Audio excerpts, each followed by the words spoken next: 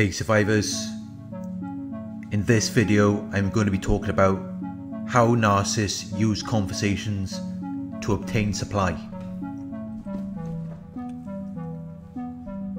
Please like, comment, share and subscribe. Click the bell icon to receive notifications for my future videos. If you would like to donate, my PayPal link is in the video description. If you are interested in one-on-one coaching, you can email me at narcsurvivorcoaching@gmail.com.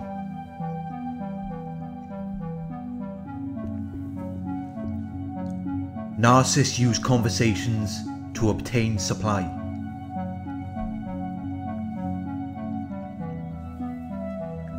When a narcissist starts a conversation with you, they always have a hidden agenda. They have hidden intentions or motives. These hidden intentions or motives could be different depending on whether you are a positive source of supply or a negative source of supply to the narcissist.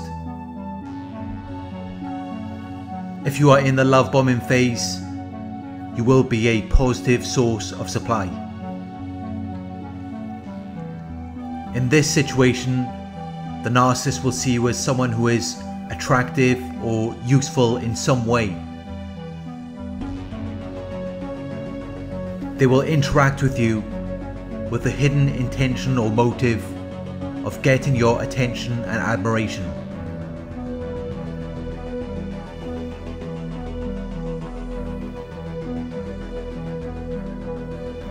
They might display something of value or significance to you for you to compliment them. Or they might compliment you first while expecting you to compliment them in return.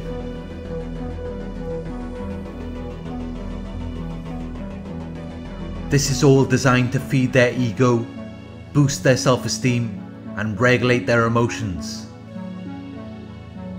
It may seem as though they are interested in you, but really they are just using you as a positive source of supply.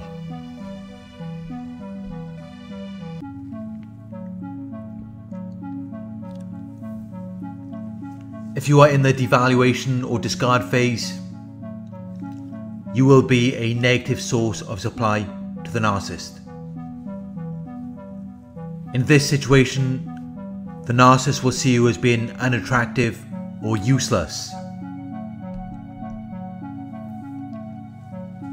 They will always have an agenda when they are interacting with you, but when you are a negative source of supply, it won't always be hidden.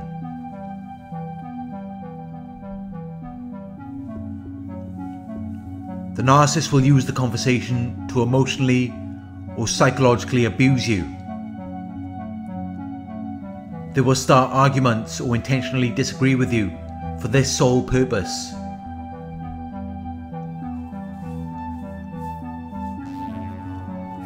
The narcissist doesn't care about what you have to say. They just want to use the conversation to get their rocks off. They will use the conversation to unload all of their misery and negativity onto you. If you try to ask a question or make a point, they will talk over you. They don't care about what you have to say. It's all about them. It's all about them releasing the painful negative emotions that they feel inside.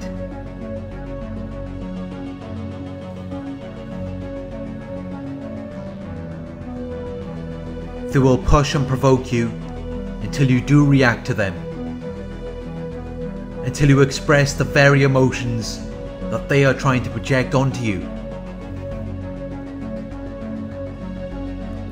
Then they will appear to be calm or relieved,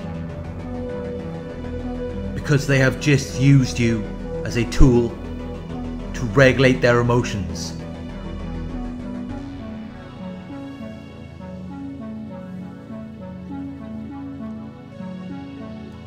The narcissist's motive in a conversation is to emotionally or psychologically abuse you. Their whole agenda is to obtain supply.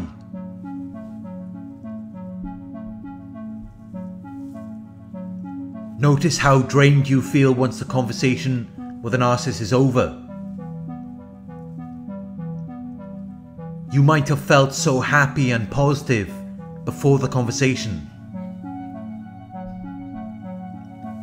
Pay attention to how you feel. It is a clear indicator whether you are dealing with a narcissist or a toxic person.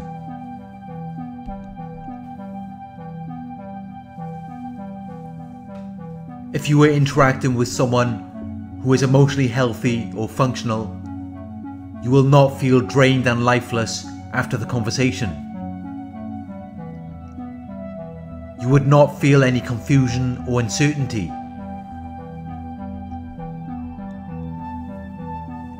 You would not feel as though you have just been abused or as though you have just had your reality altered.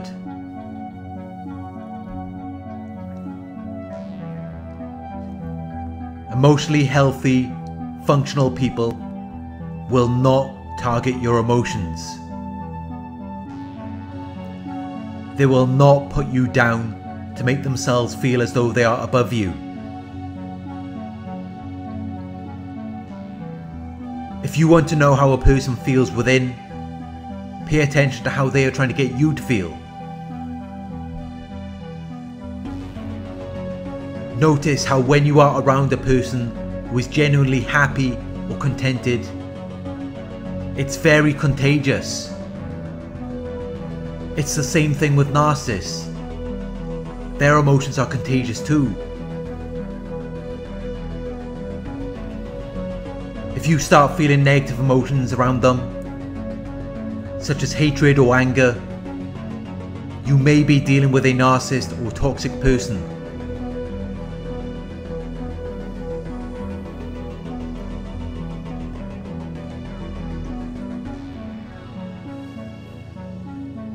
When you are interacting with a narcissist, they will often say things that are irrelevant or don't really make any sense. The reason for this is because the narcissist is only looking for things they can use to obtain supply. If you question them or confront them, or if you're trying to reach a resolution with a narcissist, they will quickly change the subject or end the conversation. They are not going to admit what they are trying to do or reveal their hidden intentions or motives.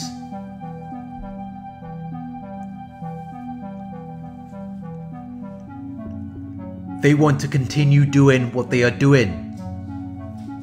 It helps to feed their ego, boost their self-esteem and regulate their emotions. It sustains them. It's keeping them going. They don't want it to end.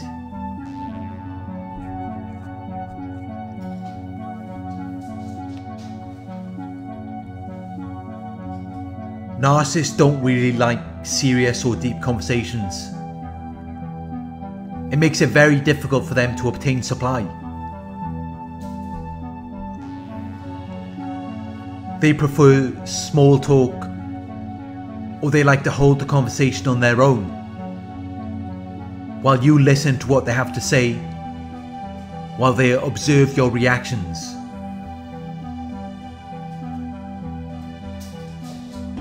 It feeds them. It makes them feel alive. They are fascinated by how you react to them, because they don't react in that natural, unconditioned way. Everything they do is scripted or taken from someone else. They will often observe how you interact and use it to appear more natural in conversations.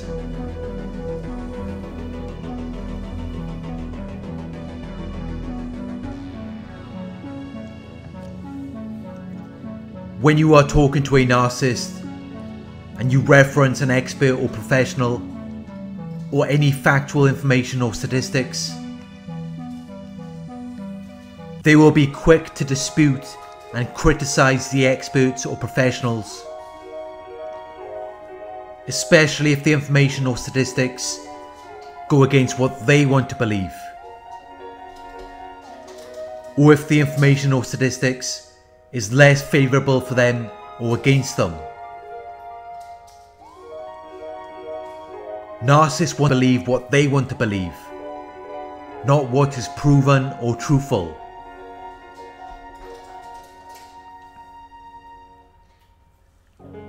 They will manipulate information to suit their own logic, which isn't logical at all.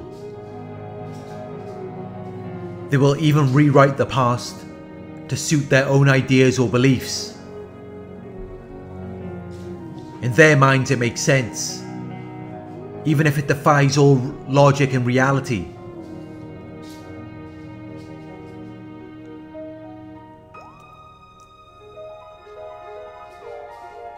Narcissists live in their own fantasy world, where they can do or say whatever they like. If it makes sense to them, it should make sense to you. That's how they see it.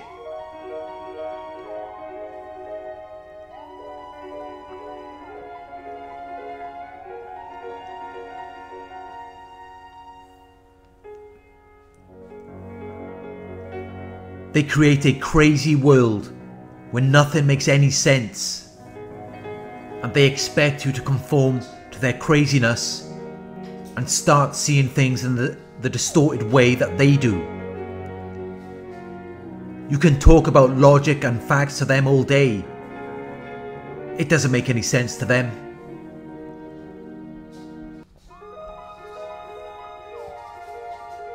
They are living in an alternate reality where logic, rules and the laws of science have a completely different interpretation.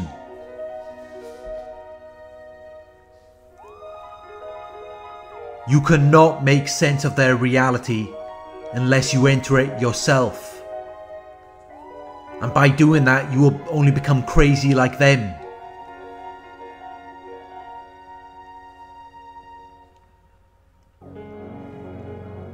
When you are regularly interacting with a narcissist, you will start to become more like them. You will begin to see the world in the way that they do. They will force their reinterpretations or distorted meanings onto you and expect you to see it in the same way.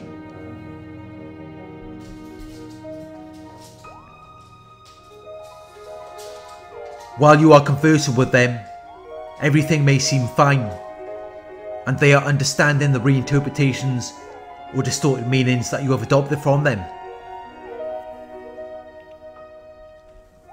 But once you leave them and go into the real world with these alternate meanings or interpretations,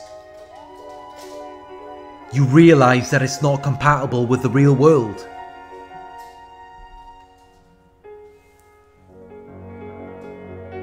It is not compatible with anyone who is logical or reasoning. Narcissists are not compatible with the real world.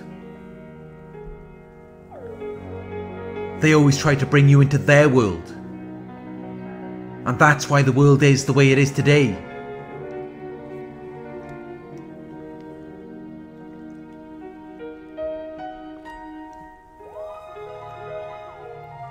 Logic and reasoning will always defeat the narcissist. They have to get you to play on their field with their rules and regulations. They have to get around your logic and reasoning and affect you emotionally. Logic is fixed. Emotions are more flexible. So if they can get you to emotionally react, suddenly the truth isn't so fixed. It's adjustable to their liking. And that's exactly how the narcissist wants it to be. They don't want to adjust themselves to the world. They want the world to adjust to them. They expect everyone to change to suit their needs. And many people do. But what happens when someone doesn't adjust to them or be the way that they want them to be? They are alienated. Smear campaigns are created. Flying monkeys are enforced. Because they can't stand it. They can't stand independent thinkers. They can't stand people who have their own thoughts and ideas. They want everyone to adopt their thoughts and ideas because they are more beneficial or favourable for them.